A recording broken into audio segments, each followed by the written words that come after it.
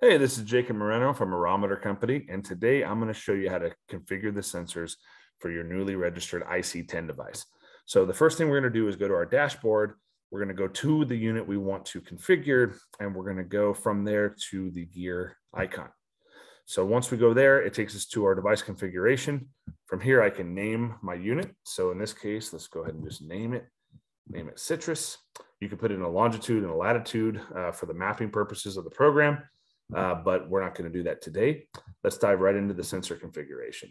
So once you open this tab up, it allows you to name your sensors. So in this case today, I'm using a 1-foot sensor and a 2-foot sensor. So I can go ahead and fill those in. And then I'm not going to use any of the other sensors. So I'm actually going to turn these off. So I can turn these off. I can leave SM3, SM4. I can leave that. I can make them blank, or I can actually just write the word off. So that's typically what I like to do, just to show that I'm not using it and that I have turned it off and there's no other reason that it's not working. Okay.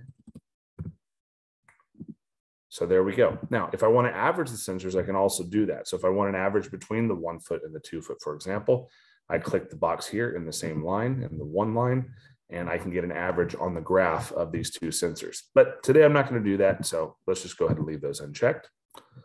So that's the sensor configuration for the moisture sensors, very simple. Now we're going to set up the alerts.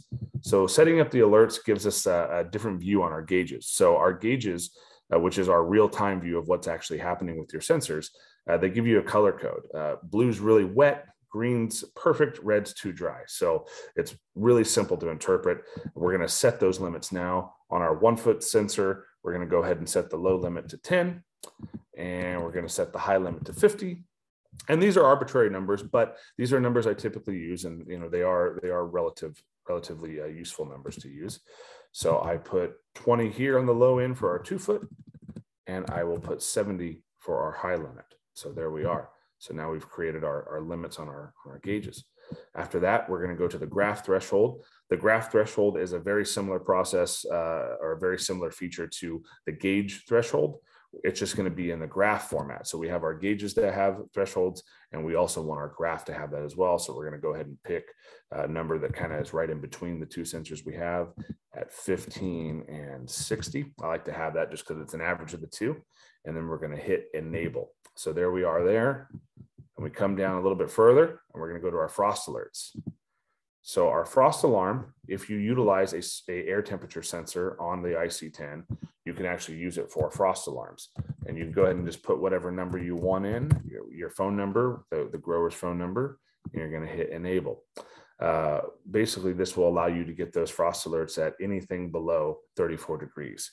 So it'll send you a text message and you get that information. Now, the last tab in here is the sharing tab. And the sharing tab allows us to add a user to the account. So if you want to add a colleague or a consultant, if you want to add them in, you can actually add their username in. And now, one thing we have to remember, they also must register and create, or they must create an account, I should say, using their email. So they got to create an account, and then you can use their email and get them into your account so they can see your data. If you use them as a view only, basically they can just see what's going on, or you can declare them an administrator and they can make changes, based on your permission, of course, but they can do that. Before you add any new user, I would hit save, most definitely. So once we've done all this work of filling in the fields, doing all the information, before we do the sharing, go ahead and hit save so that we make sure everything is saved and we don't have to do it again. And we can come back and add a new user in the sharing if we want to. So we go ahead and hit save. It takes us back to our dashboard. If we want to see what the changes, if they're in effect, we hit the graph data icon here, and we can see everything that we put in. So in this case, we got our 1-foot sensor. We have our thresholds, our blue, our green, our red. And we have, it looks a little bit different because we use different numbers, if you remember, 10 and 50 as opposed to 20 and 70. So we can see blue's really wet, green's perfect, red's too dry. And then down here on the graph, we set those graph thresholds. The blue down here, all on the bottom, is really wet. The white's perfect. It's the spot we want to be in. And the brown is just too dry. So again, everything's really simple, really easy to install, and that is how you configure your sensors for your new IC-10.